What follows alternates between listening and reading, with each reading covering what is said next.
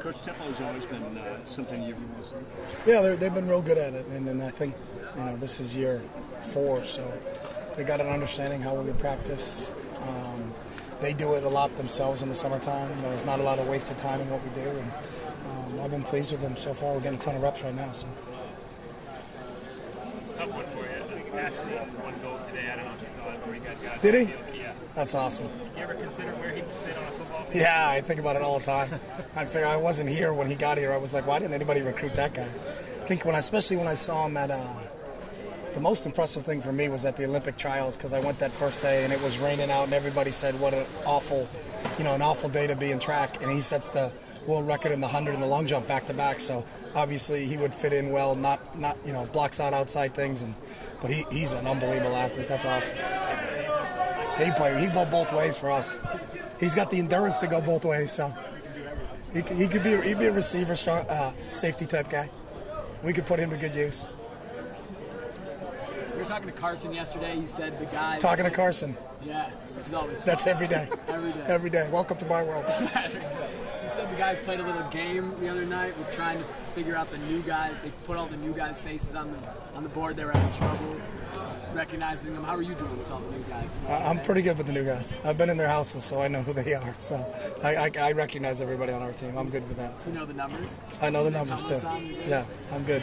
I'm good at that. Do you try to facilitate in any way the older guys getting to learn the new guys' names? We do that. We actually had a draft in the summertime and put those guys on teams so that the younger guys got picked up by. We integrated those guys pretty quickly, and they've done a good job, over the course of time. I think everybody knows their team real well, but now when we get to camp, it's a matter of kind of expand their, who wasn't on their team, who's that. If I'm an offensive lineman, who's that DB, because they don't really have a lot of interaction with them. So it's when you got 105 guys, it's important for them to be close, but sometimes you got to facilitate that. So. How about the Amoko twins? Can you tell them apart? Steven and Eric on the field I can't, because one's 28, one's 29. So off the field they're not wearing their jerseys all the time. So I'd be lying if I said I know him. John Neal knows him, and I still don't know his technique on how he figured that out. But on the field it's easy. The summer squads you did, what was the genesis of that idea? We do it every winter, so we just carried it over. Just thought it would be a good thing to carry over, and really because we want those guys to have some ownership, and that's the thing that we do in the wintertime, and they have ownership, and we said, hey, let's carry it over to the summer. So it was the first time we did it, and I've done it. We've done teams since I was at New Hampshire, so I brought that over here. So.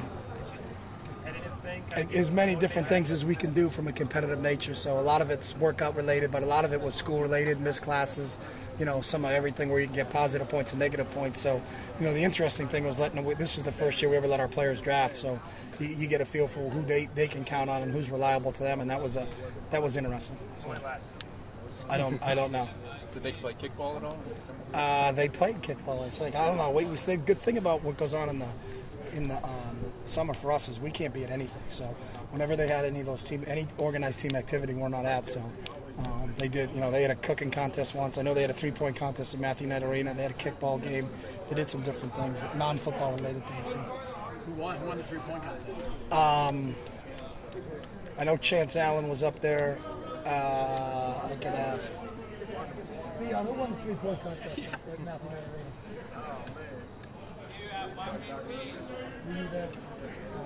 My team lost. Who shot for you? Kenyon. Kenyon? Ooh. Kenyon can play. DJ! Who won the 3-point contest when you guys are at Matthew Knight Arena? Give me 25 more points. I'll get the answer for you. It was not to them because they lost. Devon, who won the 3-point contest in Matthew Knight? Who won the 3-point contest in Matthew Knight Arena?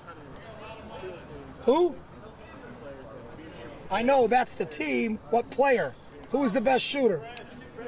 Christian French. That's right, Christian French.